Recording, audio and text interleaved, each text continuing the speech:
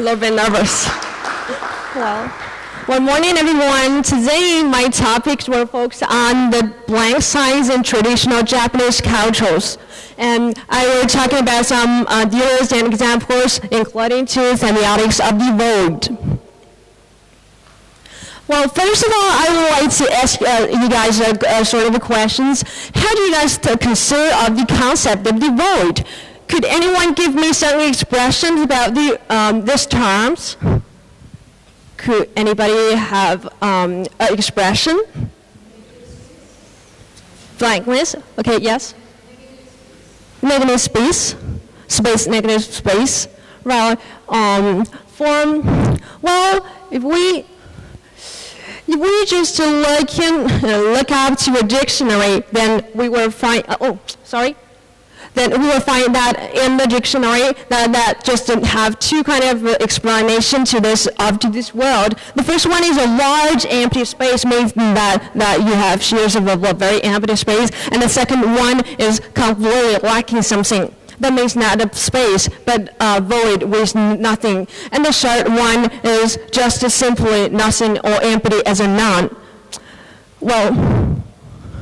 Well, from the ancient identity of the void and toward this one, we could say first, void is one of the very important concept in Chinese traditions, Taoism. As all of you know, in Taoism, there has a very core concept called Wu, and in Japanese it's called Mu, and that means linked with the world, with the concept of the void. And also in Buddhism, that also has one of the concepts linked with the void. And this word has another character that linked to this concept called Kong, or nothing, means nothing. And also one of the core concepts in Buddhism. However, as always knows, when Buddhism has been transmitted from India to China, there has originated a new kind of religious field in Buddhism called Zen. And since Chinese Zen has been transmitted and flourishing in Japan, it has been infiltrated in many fields in the life in traditional Japanese lives, and even you can find them not only when you're in an environment of your life, but also in some designer products. When you buy something, you can also find the trace of it. So the pictures in the left hand is a piece of work named Enso. That means a circle, a picture of a circle painted by a Japanese Zen master, Togami Meido. And this picture, we can see that it's just like a circle, and the central part has nothing. But this nothing means many things. It could be refers to the universe. It could refers to the life of people, and it could also be linked with the expressions of our own life experiences. And now, here are some very key concepts of the Zen. From the central one is Zen, what are the characters in a Chinese characters, and the one above is Mu, is nothing, also means void. The upper one is Kong, is Kong. The left one and the right one also means people's realizations. And the background picture is very interesting, that is one of the pillars of winners inside a Zen temple called Genguan, located in Kyoto. That was a very famous traveling spot when you're traveling to Kyoto. And the window in the left are round, while the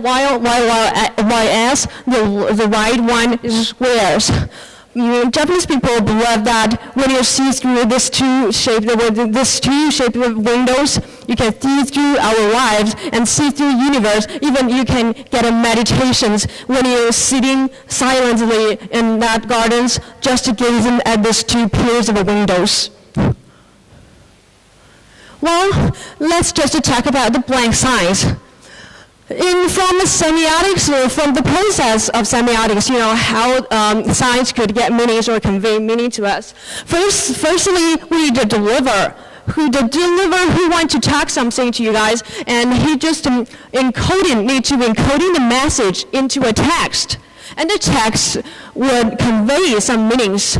So at this time we need a receiver. We need a receiver to encoding the meaning out of the text. Just so like you just got a log on a box. The deliver just to put something. The deliver just to put something into the box, and there has many meanings in the box. And then we need a receiver.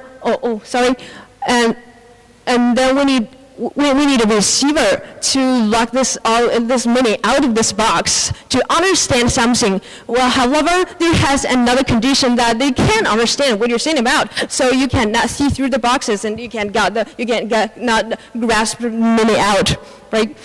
And from the signs, we can see there has a signifier and a signified, which refer to the denotation and connotation of the two parts in the process of the sign, which has been operated in the process of meanings.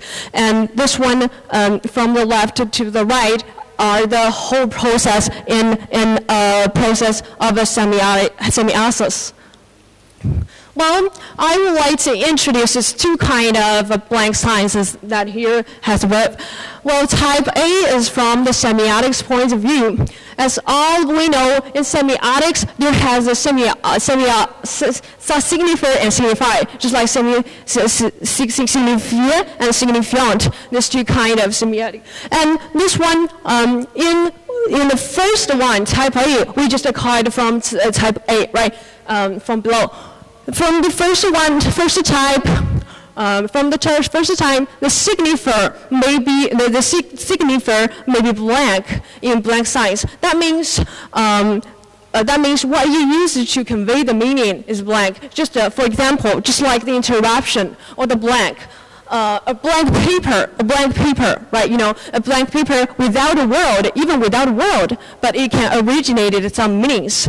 And just so like, for example, in the visual one. But for the audio, you can hear something. When you can hear something, there has interruption. Just so like, when you play music, you just play nothing, just with the silence. But it's also a kind of expression of music. So I will give you guys some of examples about type A. Well, the very typical examples of blank signs of type A is white space. As you know, there has a kind of skill that used in traditional Chinese painting called liu bai, just to leave white empty spaces. So in Chinese traditional paintings, that was very we can usually say that we use this kind of empty spaces to help you to get large into more and more valley spaces and meanings. So people through getting to these pictures, we can see that how Chinese traditional or Asian Chinese painters could live as abundant meanings through this kind of skills in paintings. And next, I will give you one of the music examples compared with that one above. First, we can see that the pose that makes interruption used in the music, and there is a very typical and interesting examples of John Cage and his traditional 4 minutes and 33 seconds. As we know, John Cage just sitting in front of the piano and sitting there, and he just without any action, just sit there with silence. And when the audience get confused about what is going on, why the artist don't play any notes, and he just sitting there when the time flute has been passing away for 4 minutes and 33 seconds, and he said, well, everyone, my composer, my music is already my music has already complicated. So that is a very typical kind of examples that could demonstrate that there has a kind of silent signs that referring to a blank signs that can convey to us a kind of a new kind of a music that without even without any voice or note. Well, however, the sound and the environment or the performance or even the facial expressions that presented by the artist can also be one part of the music. So even without any note, you can also convey or you can also decoding a meaning out of his playing or performance. Well, now I will give my own personal deduction about type B. In my point of view, I consider that there existed another kind of blank signs which are on the contrary very different from the former one. As we know, the former one during the signifier we need use a blank signifier to convey in some meanings, some very redundant meaning. But in the type B, we may see through a very how to say it.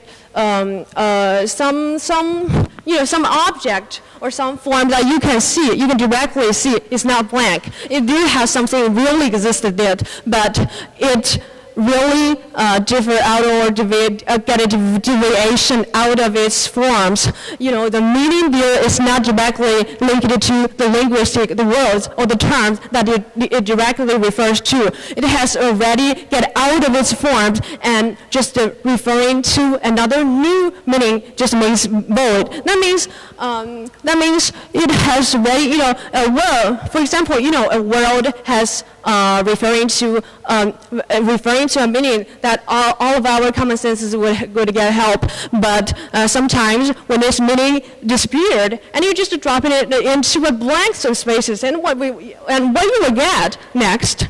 So here, I would like to give you some expressions.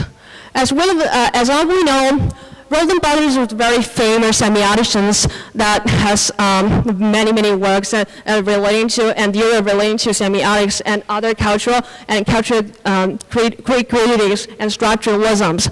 And he also made great contributions into the social theory and anthropologies.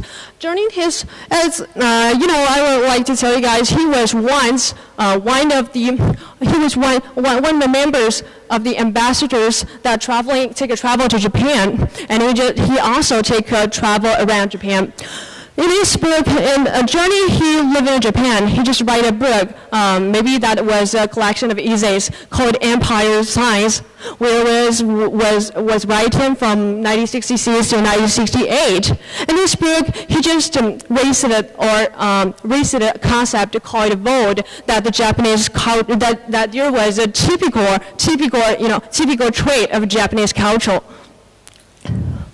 Well, now we have some embodiment of blank signs in traditional Japanese culture. The first field I would like to focus on the rituals, etiquettes, celebrations, and behavior manners, which was very important in daily lives. Now we can see the video has two pictures. That a typical kind of formal Japanese way of bowing. As we know, in the way of bowing, there has many different forms of bowing. The formal one, lashu one, and it has different kind of representations into it. So with the bowing, people were just bowing to you without a word, with a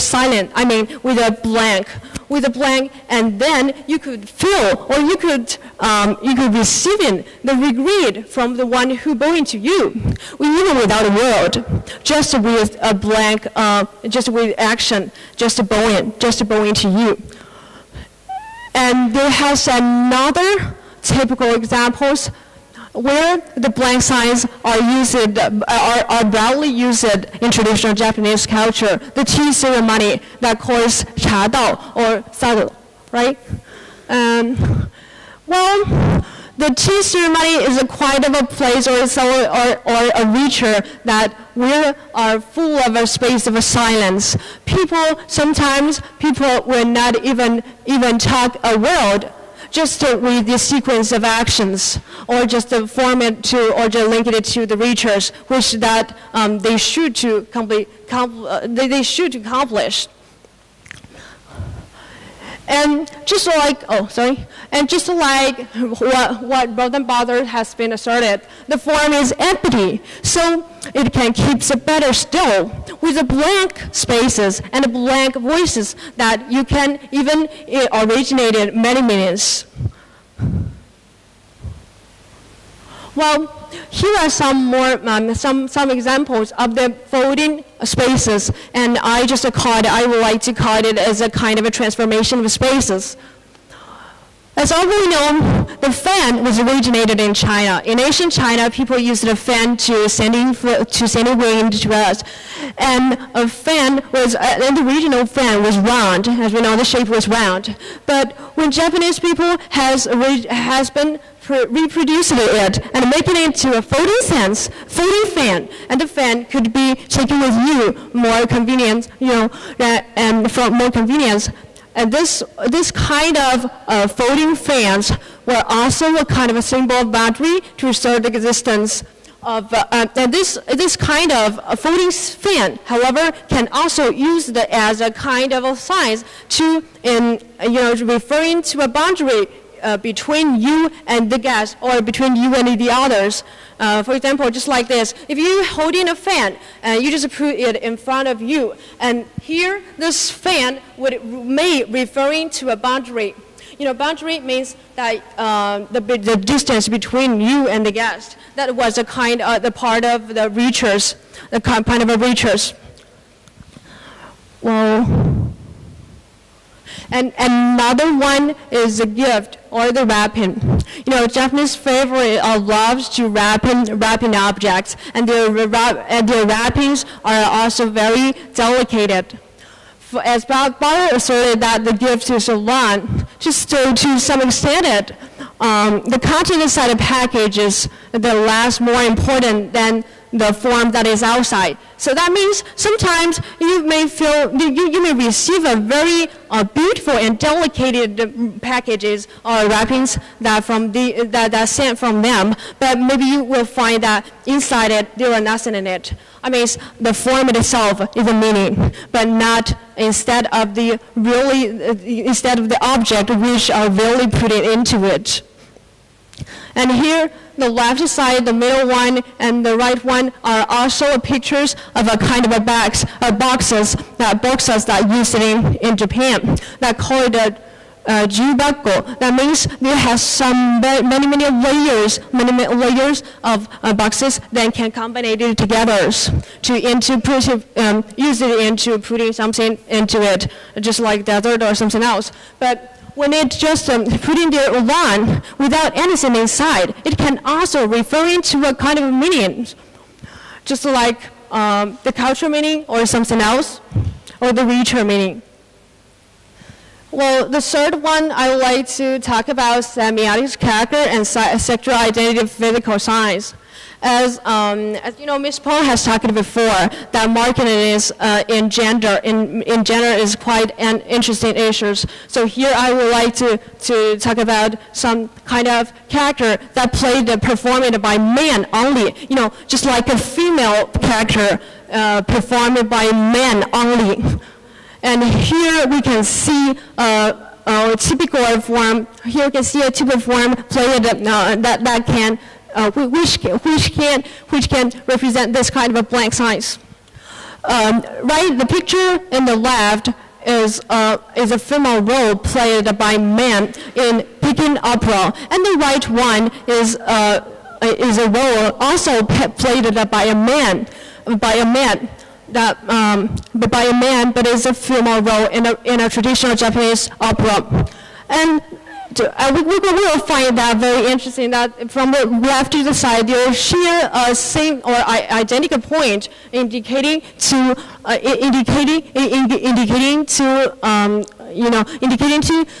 the right one, the left one and right one. Just indicating to a kind of, semiotic character. I mean, not a real character. The real character is a woman, a woman standing in front of you. But when that was played by someone, that may be some collection, or that may be a kind of combination of concept towards a woman, not a real woman, a concept, a kind of woman's, just a kind of typical forms. And there has another examples about it, just like the Japanese doors and the mask that was used in Japanese traditional drama called no. And the mask used in traditional Japanese dramas is also a kind of a symbol that can, instead of people's expressions.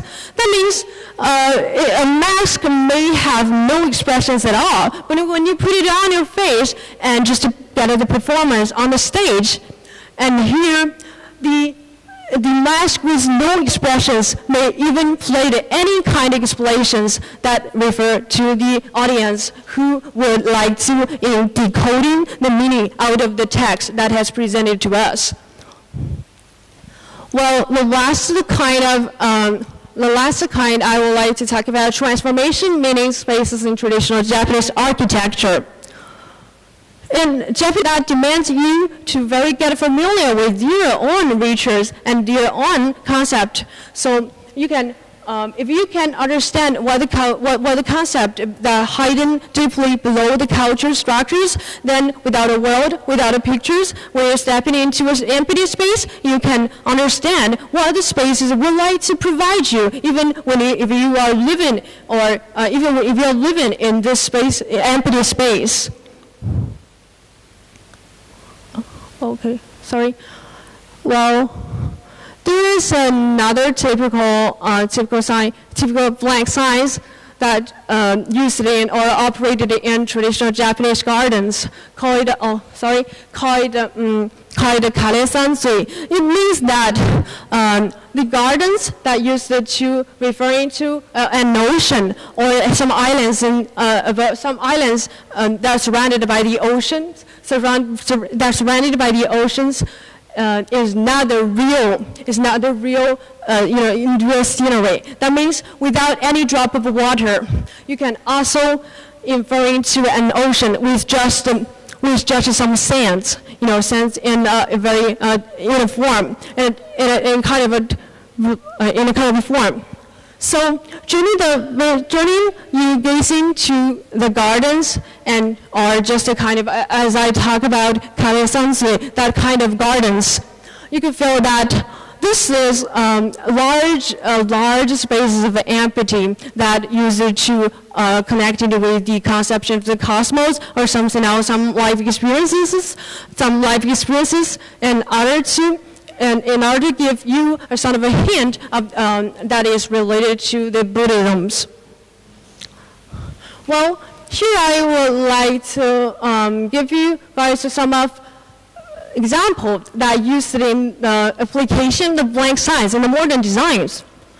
Here, the picture on the right is a set of flash works based on the themes of Chinese character. You may make when a silent character, Chinese character, becomes taken in the form of 3D, became in the form of 3D. We can see that during these pictures, we could see that from the space and from the silence, from the silence sign that you can take into account, that would be more, more powerful to convey meanings instead of a silent one.